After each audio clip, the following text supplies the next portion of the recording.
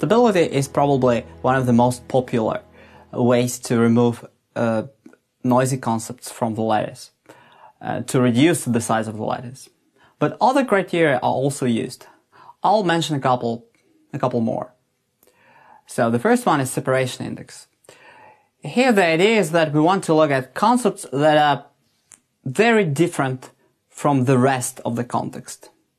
So if we have a concept AB, are the objects covered by A sufficiently different from other objects? Are the attributes from B sufficiently different from other attributes? This is a visual representation of the index.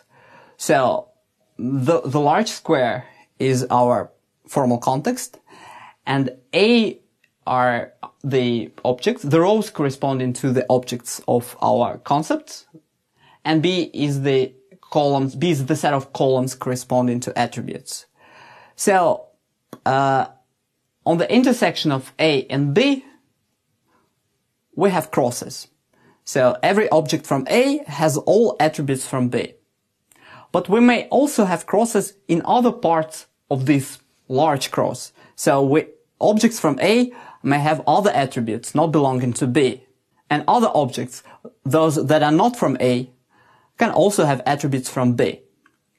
So we would say that a concept is good if we have not too many objects outside A that have attributes from B, and attributes outside of B characterizing objects from A. More formally, the separation index is defined as follows.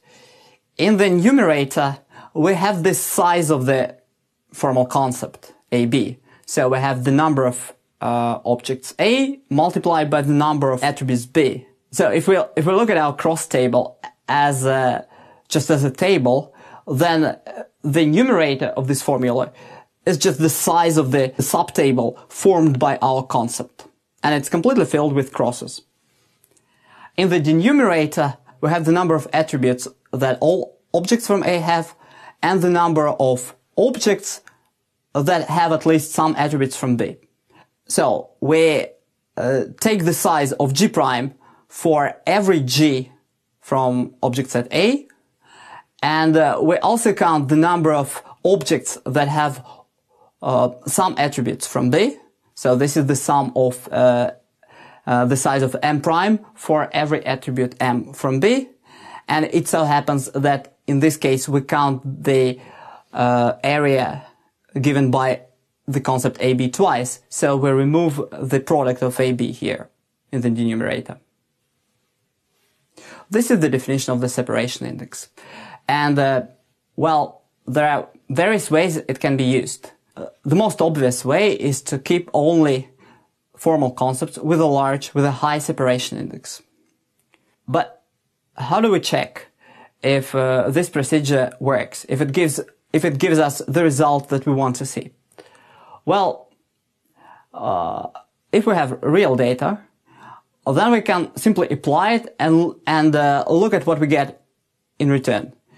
If it makes sense from the domain point of view, then okay. But this is kind of subjective.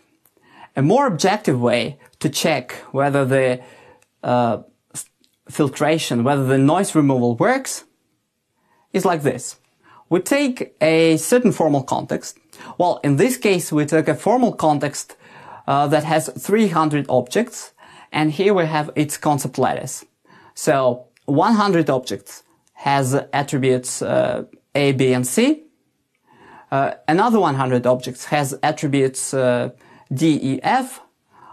Then we have 70 objects with attributes H, I, G, and we also have 30 objects with attributes J, K, L. This is the concept lattice of this formal context, which is not shown here. And now we do the following. We alter every cell value in our formal context with probability, well, let's say 10%. So we add 10% of noise into our data. Then when we compute a concept lattice, we can get many more concepts that we initially had. For example, in one particular experiment, we got 324 concepts. And then we select concepts with the highest value of the separation index. And this is what we get in return. Note that this lattice is certainly not identical to the one from which we started, but its concepts can be clustered in such a way that, well, the structure of these clusters is the same as the one from which we started, as in the original lattice. Well, but separation doesn't have to be applied alone. We can combine it with other indices, so we can combine separation with stability. And so if we run the same experiment, but we select concepts satisfying certain threshold for both separation and stability, then it turns out we can reconstruct the same concept lattice. We can reconstruct the same structure. Just one more experiment.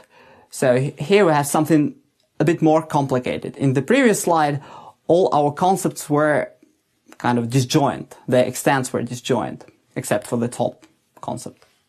So here we, again, alter every cell value in the context with probability 10%. And then we get 16 concepts. Not as many as in the previous picture. Why? Well, because here we have only 4 attributes. And if we have 4 attributes, then 16 is simply the maximal number of concepts that we may have in our lattice. So, what we got in this case is a Boolean lattice. But for each concept, we have a different number of objects associated with it. So we can use separation, we can use stability and other indices to try to filter out concepts that are due to noise. And this is what we can obtain with separation. It's not completely identical to this lattice, but it's almost the same.